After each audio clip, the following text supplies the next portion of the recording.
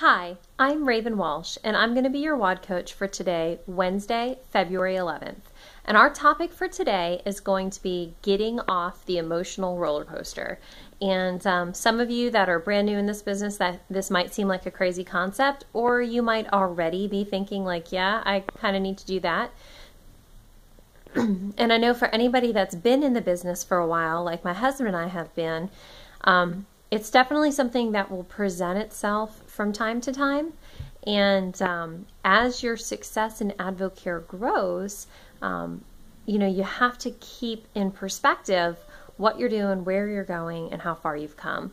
And so what made me think of this recently in our own business is that we have a few different people that, have been looking very promising as far as what they're going to do, starting out their businesses, wanting to go to advisor, their path to getting there, having different stumbling blocks and disappointments and things of that nature.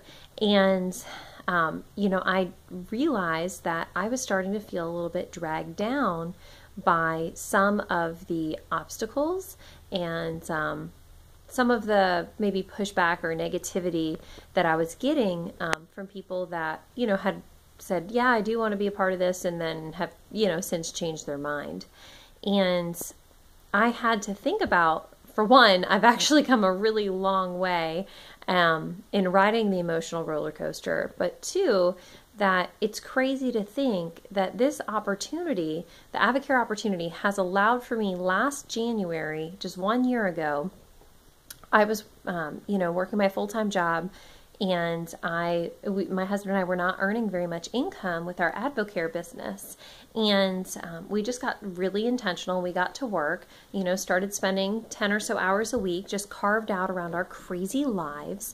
And by doing so, that took us to a point of earning an extra $2,000 a month that allowed for us to pay off some debt, put some money in savings, and I walked away from my full-time job in October to be a full-time mommy, which is what my dream job is. So literally everything changed for us in less than 1 year's time. And so when you think of it that way, it's actually quite exciting to go, you know what, maybe if the people that I'm working with, maybe they don't want it, maybe they don't see it for themselves. There's other people out there that do want this, and I should just go work with them instead, and so just keeping that right perspective of what you want, where you're going, what you're doing. And I know something that probably any of the leaders on my team could tell you I've said, sometimes I'll talk to people that say, oh yeah, if I'm going to do this thing, I'm going to go all in. I'm going to go straight to advisor. Oh, I'm going to build a business. And, they just talk about all that they want to do, but, haven't really defined what it is that they want, where they're going. And for whatever reason, just decide right now is not the right timing for them, or change their mind and say, oh, it's not a good fit. I thought about it. We're not going to want to be a part of AdvoCare. And, you just have to go back to what it is that you're here for, because unfortunately, sometimes even after multiple exposures, people don't see what it is that we have our hands on with AdvoCare. And so if you're riding the roller coaster with them, then it's going to bum you out. You're not going to talk to the next person. You're not going to find the people that really want this thing like you do. And so what my team has, certainly heard me say is, like, if I'm on the call with somebody and, they tell me they want to go straight to advisor, and, when we talk about it later, I say, you know what? I don't get held up in what people say that they're going to do.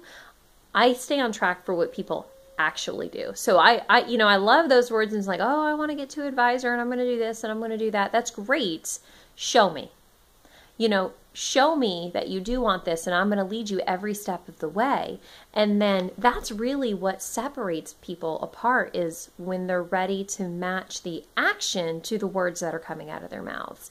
And so just keep in mind that, whether you're brand new and you're just leading yourself, or you've got a team of people that you're leading, you are the thermostat for your team.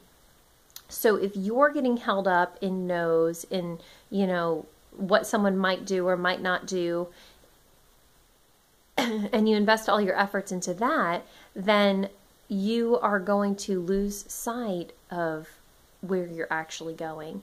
And you need to be the thermostat of, you know what, if I talk to 10 people and they all, said they want this and they've changed their mind for whatever reason, they talked to their Aunt Sally and Aunt Sally said boo and they ran away, well, that's fine. Go talk to the 11th person. And you need to have that same level of excitement and conviction when you talk to number 11 as you did number 1. And you might even need to ramp it up a notch, because seriously, if you've talked to 10 people and they all thought they wanted this and changed their mind and whatever, then you are so close to finding the person that really does want to do this and really does want to lock arms with you.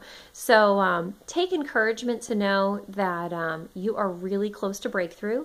And even if you just had your biggest paycheck ever, that you can sometimes right behind it come up and go, oh man, is this for me? Persist without exception.